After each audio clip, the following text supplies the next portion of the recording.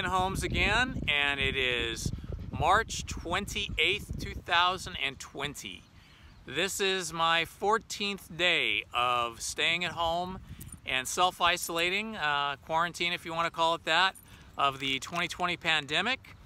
And it's been interesting. I've been teaching from home now on my laptop computer, teaching all my classes online, and I've got to say my students are doing great.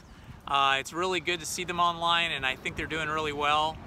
I'm here at the park today, just down the street from my house, a couple blocks on Naples Island. I'm over here with my dogs and my wife, and we're just getting a little sun, getting the dogs out for a little bit of a walk, and everything seems to be pretty quiet and pretty calm down here. I hope you're all doing well. We're doing okay here. The weather, thankfully, has finally started to warm up, and it's nice and sunny, as you can see, and things are good.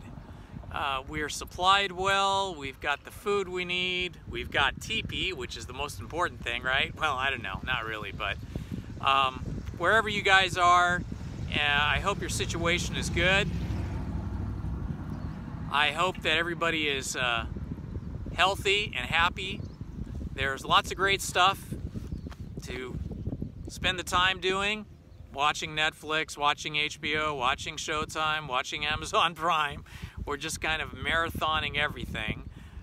There's a really great show right now on HBO called The Outsiders, starring Jason Bateman, I'm sorry, and it's a Stephen King show. Really great, probably one of the better Stephen King productions I've seen done for television. I think it's a 10-part series, so I highly recommend that. There's also lots of good stuff on the free streaming service Tubi TV. So those are some things you can do with your time besides eating, because I can tell you I've been eating way too much. I got to start working out and start burning off some of this fat now that the sun has come out and it's a little warmer.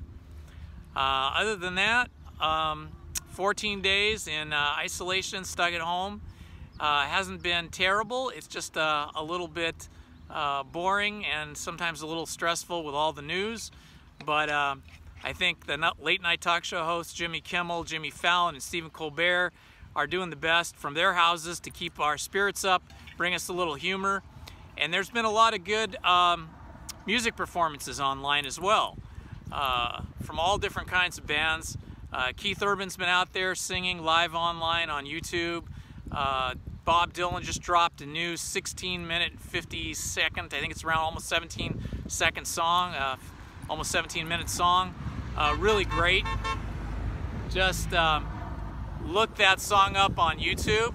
Just type in Bob Dylan, and or just type in Bob Dylan new song, and you should find his new song. It's really good. So I recommend this to everybody. Get on there, get some entertainment, stop watching the news, and live and eat healthy. Okay, that's about it for today. 14 days in. We'll see you again in a few days.